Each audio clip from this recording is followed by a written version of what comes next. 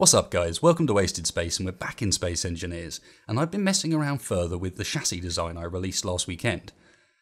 Because while it's kind of got around that big problem of wheeled vehicles on planets, which is they're just too fragile and too slow really to have any practical purpose, the design I then released with it was not practical in the slightest. No one really needs a race tank, believe it or not.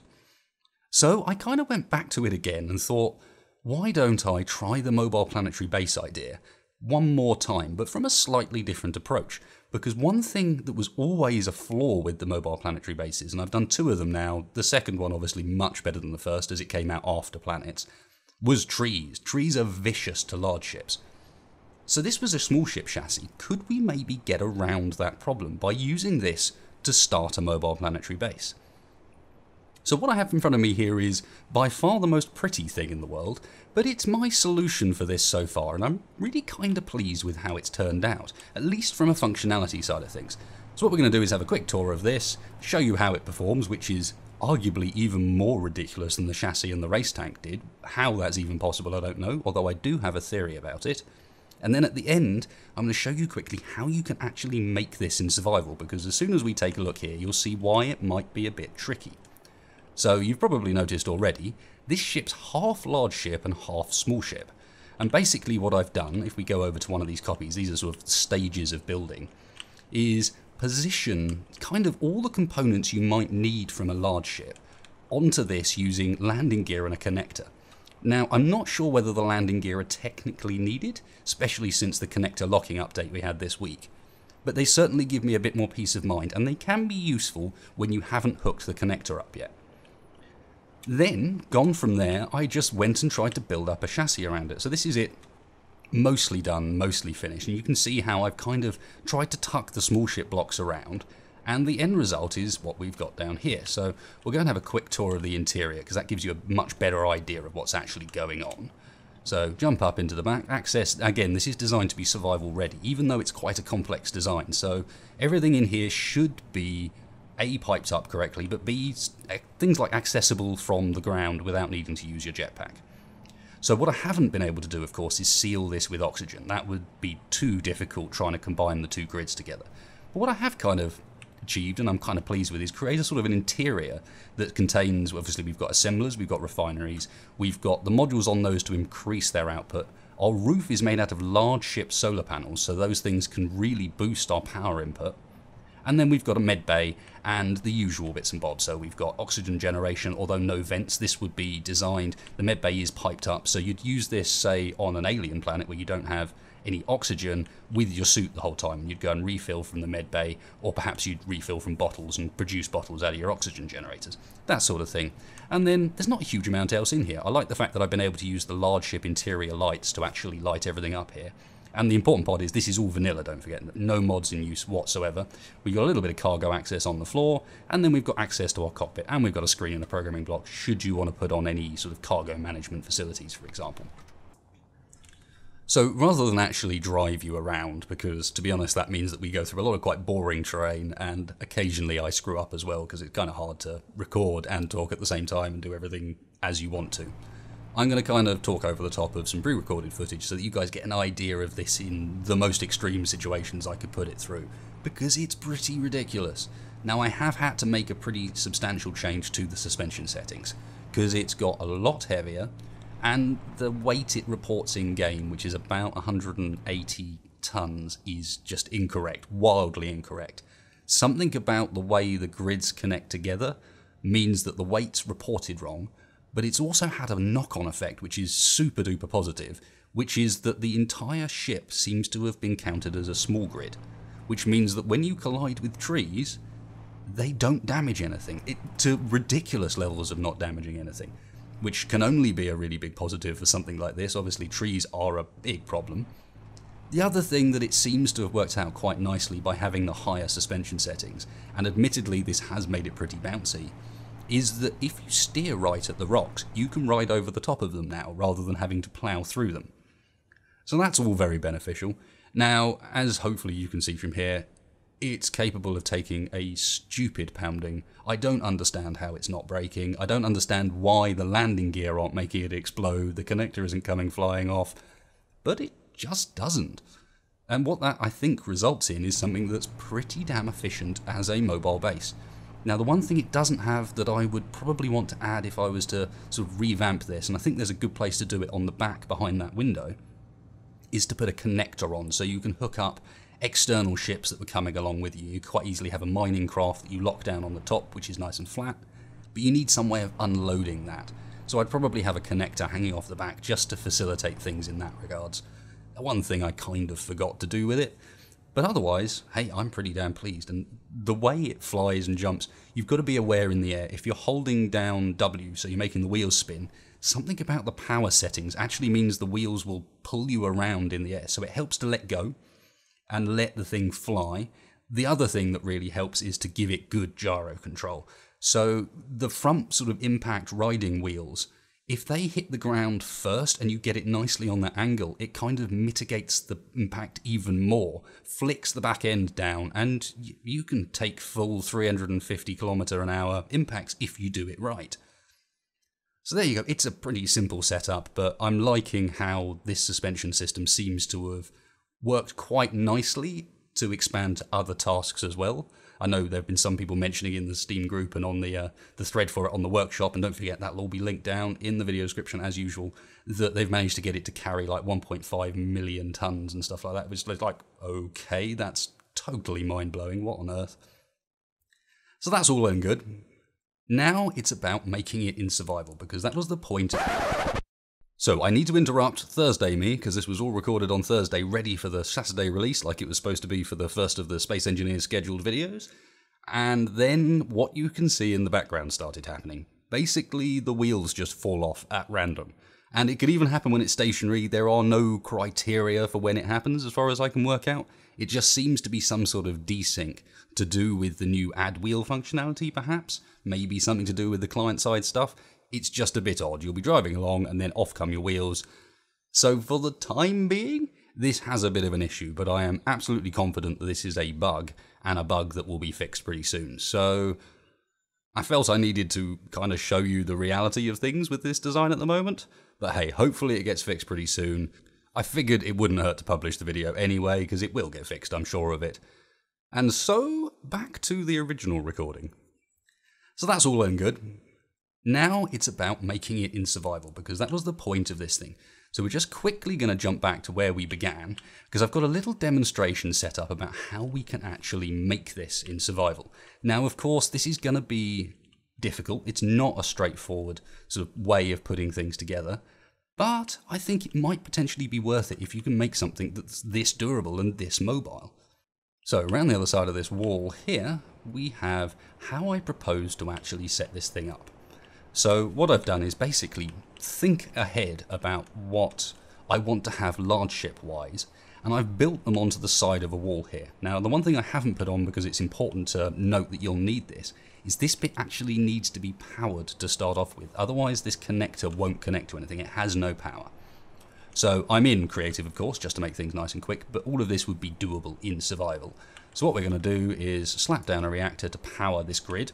And then here we've got our frame. So that initial frame, we've built this up, and I have admittedly built on a little section on the back to kind of align where I think the connector's going to be. We can kind of look at the frame, look at the thing on the wall and go, yeah, that looks about where it's going to set up.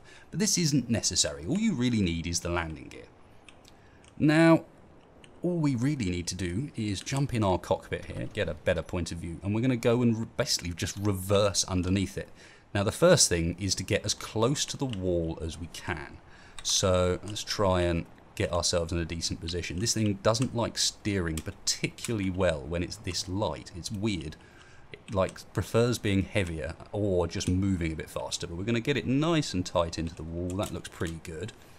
And then we're going to work out pretty quickly that our landing gear don't fit underneath because we're too high up on our suspension.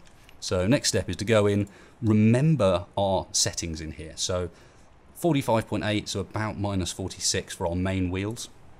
And then our impact wheels were minus 25. Let's select both of those, and we're just going to turn our height offset down slowly so that we don't bounce around too much to say minus 20, to 20 like that. So this way we are now much, much lower to the ground. Now, I'd never recommend using this suspension like this. It will just break.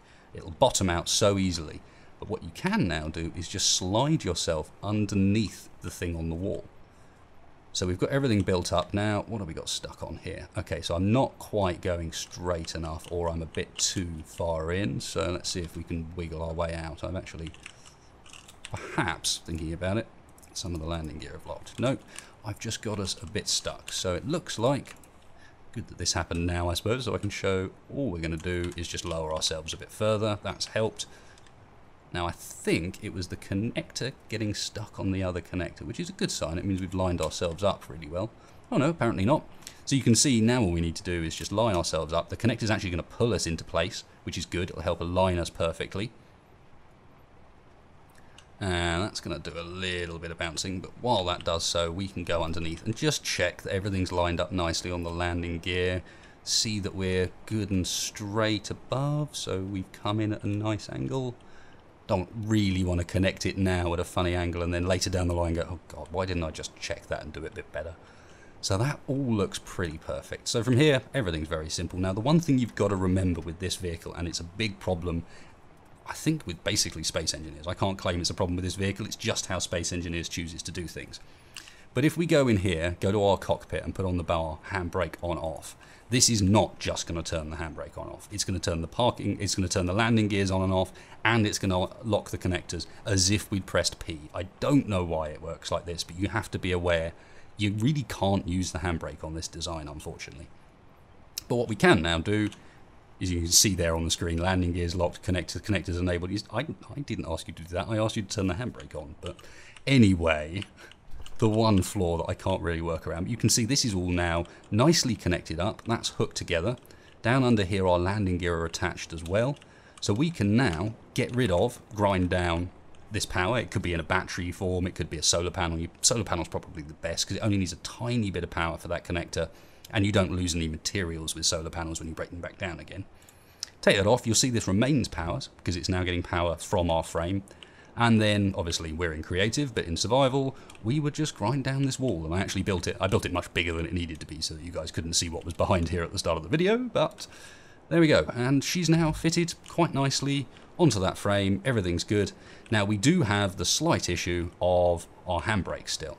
Now, the only way really to get around this, because our handbrake is on, we can't drive at the moment, is to go into your G menu, find the connector that's actually on board your side and the landing gear that are on your side, and get ready to lock them as you change things. So in this case, our connector is connector 4. So we want switch lock, and we'd also perhaps make a group for those landing gear because it is a bit of an issue that the handbrake works like that. So we've got LG group. Hopefully this doesn't mess up.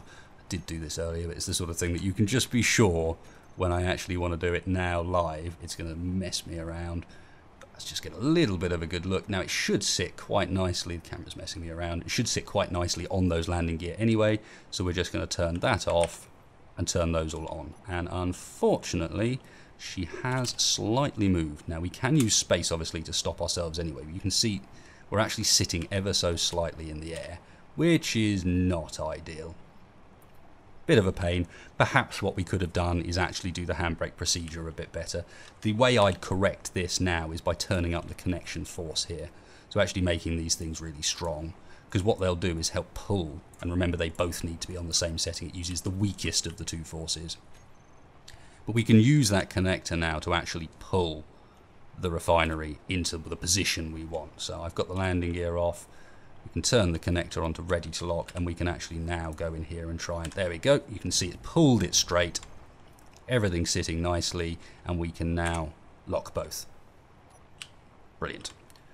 And then from there, all you got to do is build it up. Now you'll notice it's trying to roll around at the moment. That's because our wheel settings are still set wrong and they're kind of interfering with the thing on top. So all we need to do now is remember to go back in here, remember what our settings were. So do this gently so you don't launch yourself into the sky. Minus 25 was what the impact wheels were on, and then the main wheels were obviously higher than that. So we get these up to, it's about 45.8 if I remember rightly. And now you can see we can stop the vehicle and it will, for the most part, stay stopped. So let's just drive off of this bit of platform, because I bet you that's part of our problem at the moment. I've actually positioned the med bay wrong. So you'll notice in the other design, the main design, the med bay isn't even quite in that place. It is like that, because it interferes a bit with the wheels for some reason. I have no idea why, it just seems to. There you go, guys. Mobile Planetary Base Mark III. Pretty pleased with it as a creative mode tool, and it is just about creatable in survival as well. So I would say good on you if you do actually manage to make this in survival. I just wanted to present an idea that I knew could be. You know, it's very all well and good saying, mobile planetary base, look, you can drive around and refine all your ore and so on. When, in reality, if you're playing in creative, why on earth would you want to go and refine some ore? This would be so pointless. So, yep, there you go, guys. Hope you enjoyed this one. If you did, as always, please hit like, please hit subscribe. Just going to dive in the back of here so you can see the internal layout here. The main difference was I got the med bay wrong. It needs to be at that height like I did the second time, but everything else you can see is exactly the same as that one. And all sits quite nicely, and as you can see with this, even though it's for some reason floating off the ground, it is not moving around, and neither is that one now I've got the med bay in the right place. So anyway, thanks a lot for watching, guys. If you did like, please hit subscribe. It does really help me in the channel out. And if you didn't like it, let me know down in the comments. How can I improve? What can I do better so that you enjoy the videos more? Thanks a lot for watching, guys, and I will catch you next time.